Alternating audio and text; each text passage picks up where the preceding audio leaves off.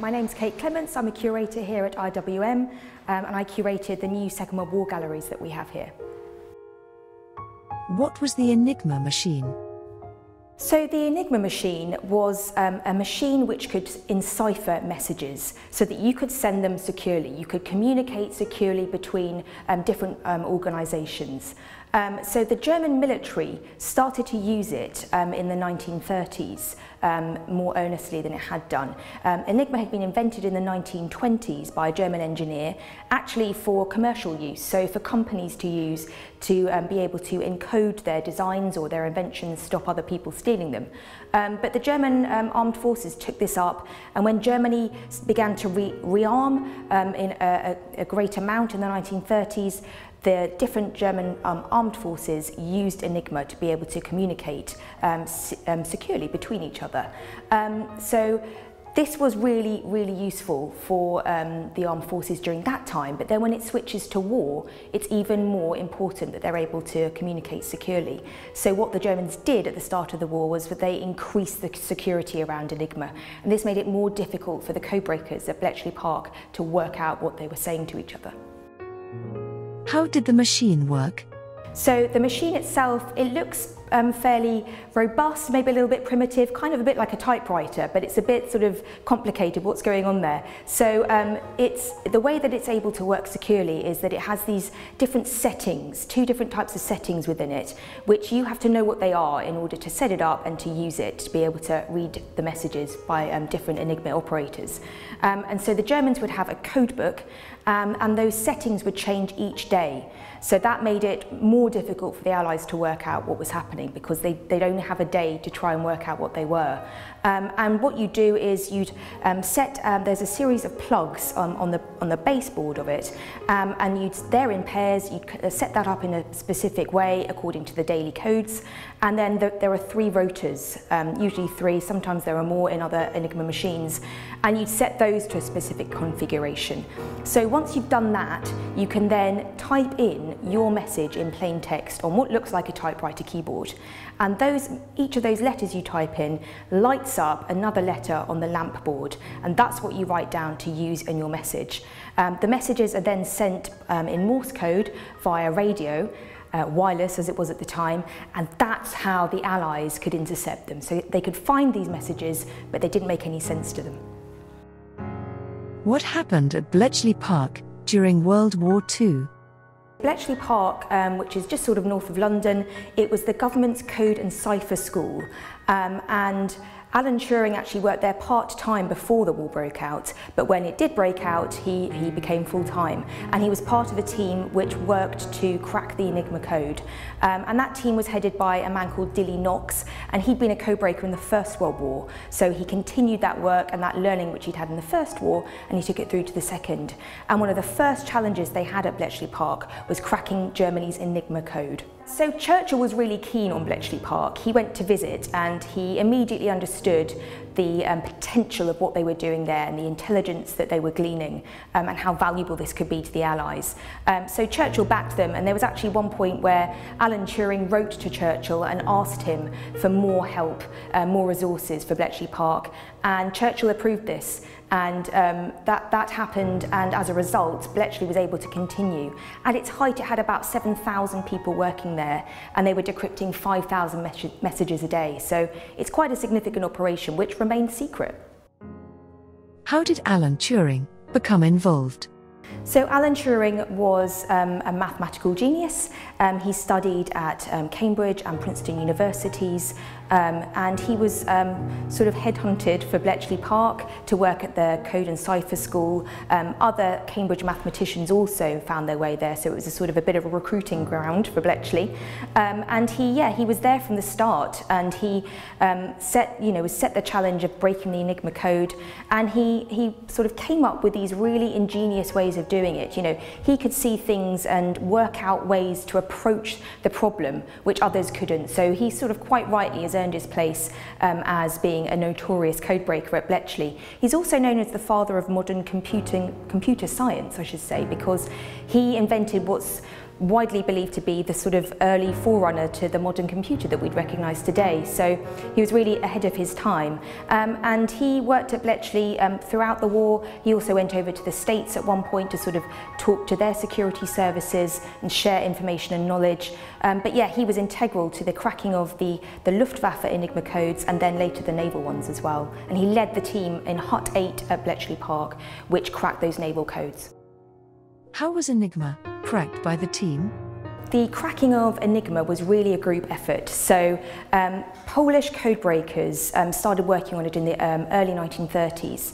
And there was a man called Bletchley, and he worked out the settings, how the kind of inner workings of the Enigma were set up. And he did that by using a manual for the Enigma machine, which the Polish had received from French sources. So he used this to work out sort of how Enigma could be cracked. And before Poland was invaded by Germany in 1939, the Polish codebreakers handed over this information, this intelligence they'd already gleaned about the machine, to the British. So the British were able to have a bit of a head start there, basically. But they knew how important and how useful it would be to be able to read the German traffic that was being sent between its armed forces as the war broke out, and how integral that would be to Britain's ability to fight the war. So they put some effort into it at Bletchley Park, and Alan Turing was part of this initial team. The team was led by a man called Dilly Knox, who had been a codebreaker in the First World War, and there were other mathematicians there. Alan Turing was a mathematical genius, really. He'd studied at both Cambridge and Princeton universities, and that's why he'd been sort of snapped up by the government's code and cipher school. So he took a key role in that early work to crack Enigma, and the first ones that they read were the German Air Force, the Luftwaffe communiques. And they did that by using the bomb machine that Alan Turing developed and that Gordon Welshman contributed to. And it basically sped up the work of code breakers, which they'd have had to do by hand to try and work out these different settings. So because it was a machine, it could be operated to do that work for them. So it really helped them to be able to work out what the Enigma communications were in 1940. So January 1940, they work out what that is, and they're able to read those German Air Force communications throughout 1940, which is really key for Britain, because obviously that was the year that Britain came under such intense attack from the air from Germany. How much of a role did Turing's work play in protecting Britain? So he was important, and he was one of many at Bletchley Park who were able to do this work, which really did help Britain's war effort. You know, there's been sort of talk about how it shortened the war. That's probably fair to say. It certainly saved lives. You know, it avoided larger amounts of casualties, which could have been if we hadn't had this crucial bit of intelligence at these certain points in the war and were able to use it. So, you know, he built on work of Polish codebreakers. There were obviously other codebreakers working in his team and helping him to crack this Enigma code. So he didn't do it all on his own, but he was a key part of it. So the Battle of the Atlantic was a really crucial battle for Britain, and it's not one that's perhaps that widely talked about or known about, but it was basically Britain's lifeblood. So Britain, obviously being an island and a sort of seafaring nation, relied on getting supplies across the Atlantic, and the German U-boat attacks during the battle, during the war, were really devastating. They were really challenging Britain's ability to basically stay in the war. So the fact that Bletchley Park, Alan Turing was involved in this, breaking the naval Enigma, which was more difficult than the Luftwaffe one had been. The fact that Bletchley was able to break this and start being able to warn the British as to where the wolf packs were, which was the groups of U-boats which attacked Allied convoys trying to get troops and supplies and material across to Britain. The fact that they were able to do this was really crucial. So I think that was from 1941 they were able to do this, but in early 1942, they stopped being able to read the Enigma codes from the German Navy because they became more difficult to crack. They added a layer of security which made it suddenly unreadable. So they basically had a blackout in terms of what was going on. So this was really bad, and you can see how the battle then really starts to spike again in terms of against Britain's favour. But eventually they were able to capture some code books from a U-boat that was sunk.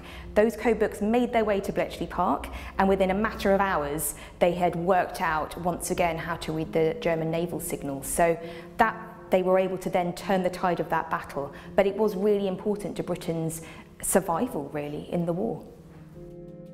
Was Turing treated as a hero for his role in World War II? Well, kind of not. He was given the OBE for his war services to the war afterwards, but I suppose because his work was secret and it wasn't widely known about, he wasn't or couldn't be hailed as a hero.